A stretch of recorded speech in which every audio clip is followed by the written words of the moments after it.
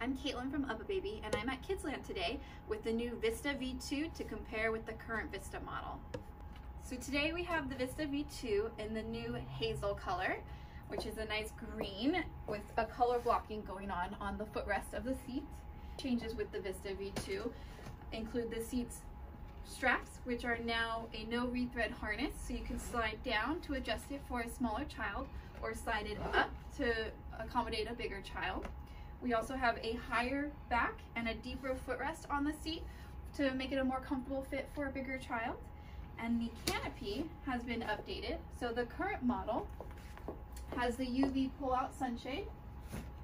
The new model has the zipper on the back that you can undo, and the whole sunshade slides forward with a peekaboo window on the back and the peekaboo window up front that you have when the zipper is closed.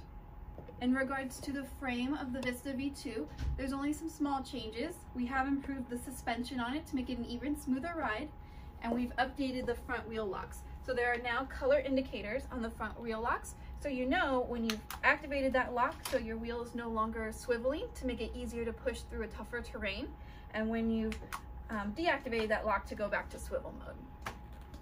We've also updated the basket on the Vista.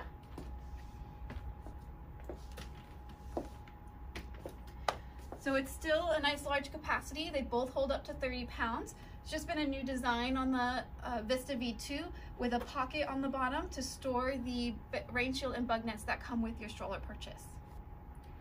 With the Vista and the Vista V2, all of the same accessories will still work, including the Uppababy Mesa car seat, which clicks on without any adapters. We'll also click on to the Vista V2 without any adapters.